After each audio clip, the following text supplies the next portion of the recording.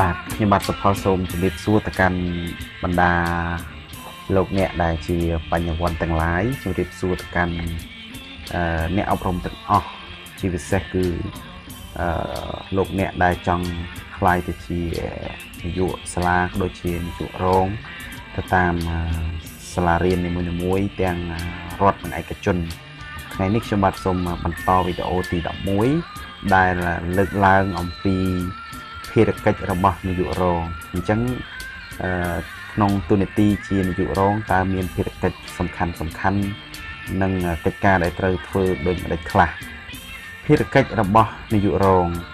ភារកិច្ចនាយករងគឺទទួលបន្ទុកលើការងាររដ្ឋបាលជាជំនួយការរដ្ឋបាលរបស់នាយកសាលារៀន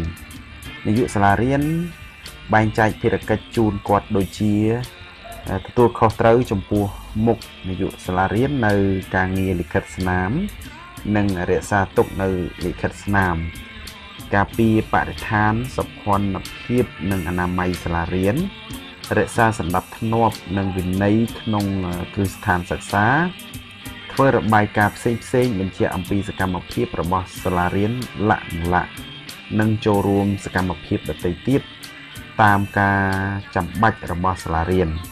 ភារកិច្ចនាយករងទទួលបន្ទុកលើការងារបច្ចេកទេសគរុកោសលជាជំនួយការបច្ចេកទេសរបស់នាយកសាលារៀននាយកសាលារៀនបែងចែកភារកិច្ចជូនគាត់ដូចជាកសាងផែនការបច្ចេកទេសអភិវឌ្ឍបណ្ណាល័យបន្ទប់ពិសោធន៍និងកសាងសម្ភារៈឧបទេសចូលរួមប្រជុំបច្ចេកទេសប្រជុំគរុកោសលរៀបចំការវិភាគប្រចាំសប្តាហ៍តាមថ្នាក់នីមួយៗត្រួតពិនិត្យការអនុវត្តកម្មវិធីសិក្សា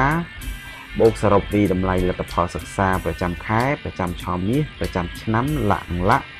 និងចូលរួមសកម្មភាពដទៃទៀតតាមការចាំបាច់របស់សាលារៀនជារួមភារកិច្ចទទួលខុសត្រូវរបស់នាយកសាលារៀនទាំង3នេះមានទិសដៅសំខាន់គឺបង្កលក្ខណៈងាយស្រួលទាំងស្មារតីនិងសម្ភារៈដល់ការសិក្សារបស់សិស្សានុសិស្សរក្សានិយត្តភាពនៃការសិក្សាដើម្បីត្រៀមកុំឲ្យសិស្សានុសិស្សបោះបង់ការសិក្សារៀនត្រួតថ្នាក់ព្រោះថាបរាជ័យនៃការសិក្សានេះបានប៉ះពាល់ដល់អនាគតសិក្សារបស់សិស្សានុសិស្សដល់សេចក្តីសង្ឃឹមរបស់គ្រួសារនិងរបស់រដ្ឋមកលើសាលារៀនយើងហើយម្យ៉ាងទៀតគឺជាការចំណាយខ្ជះខ្ជាយនេះបើតាមការអះអាងរបស់អ្នកហិរញ្ញវត្ថុដែលបានប្រើប្រាស់ថវិកាសម្រាប់ការងារអប់រំតាមរយៈការសិក្សាខាងលើយើងបានឃើញថានាយកសាលារៀនមានទំនួលខុសត្រូវធ្ងន់ធ្ងរណាស់ក្នុងភារកិច្ចរបស់ខ្លួនប្រការនេះទាមទារឲ្យនាយកសាលារៀនកាន់តែមានភាពចាំបាច់ជាងគ្រូបង្រៀនជាងគ្រូប្រចាំថ្នាក់ទៅទៀតក្នុងការងារវិក្រិតការទាំងខាងរដ្ឋបាលទាំងខាងគរុកោសលជាប្រចាំដោយធ្វើពលិកម្មក្នុងមុខងារជាមន្ត្រីអប់រំជាតិនិងបង្កើតជានិច្ចកាលនៅទំនាក់ទំនងល្អជាមួយមជ្ឈដ្ឋានជុំវិញដើម្បីរួមវិភាគទានជួយបង្កលក្ខណៈងាយស្រួលដល់ការអប់រំទំហំនៃបេសកកម្មខាងលើកាន់តែទាមទារឲ្យមានការជ្រើសរើសនិងបណ្ដុះបណ្ដាលនាយកសាលារៀនជាពិសេសគឺការបណ្ដុះបណ្ដាលដំបូងត្រូវធ្វើឡើងដោយសម្រិតសម្រាំងបំផុត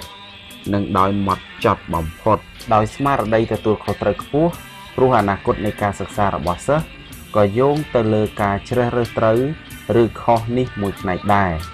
នាយកសាលារៀនដ៏ល្អគឺជាអ្នករដ្ឋបាលដ៏ល្អផងនិងជាគ្រូបង្រៀនដ៏ល្អផងនាយកសាលារៀនយ៉ាងណាសាលារៀនក៏យ៉ាងនោះដែរនាយកសាលារៀនជាព្រលឹងរបស់សាលារៀនវាសនាសិស្សានុសិស្សរាប់រយនាក់ក្នុងភូមិសាស្ត្រសិក្សាណាមួយសង្ឃឹមលើការដឹកនាំរបស់នាយកសាលារៀនណាមួយដែលជាតំណាងអចិន្ត្រៃយ៍របស់ក្រសួងអប់រំយុវជននិងកីឡាប្រចាំភូមិសិក្សានោះនាយកសាលារៀនល្អបង្កើតបានសហការីល្អគឺបណ្ដាសហការីដ៏ល្អទាំងឡាយនេះហើយដែលជាអ្នកស័ក្តិសមទទួលឈ្មោះថាជាគ្រូបាត់ជាយរបស់កុលបុត្រកុលធីតាជាតិយើង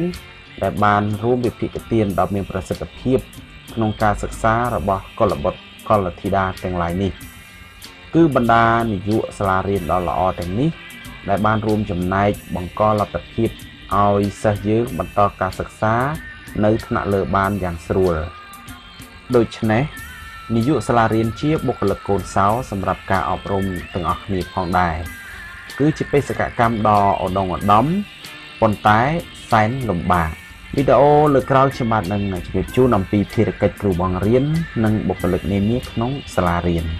សូមអរគុណយ៉ាងជ្រាលជ្រៅចំពោះលោកអ្នកដែលបានចំណាយពេលវេលាតាមដានស្ដាប់និងទស្សនាវីដេអូសម្រាប់ភាគមួយនេះហើយក៏សង្ឃឹមថាវាជាចំណែកមួយក្នុងការជួយលោកអ្នកឲ្យទទួលបានចំណេះដឹងមួយផ្នែកពាក់ព័ន្ធទៅនឹងទូនទី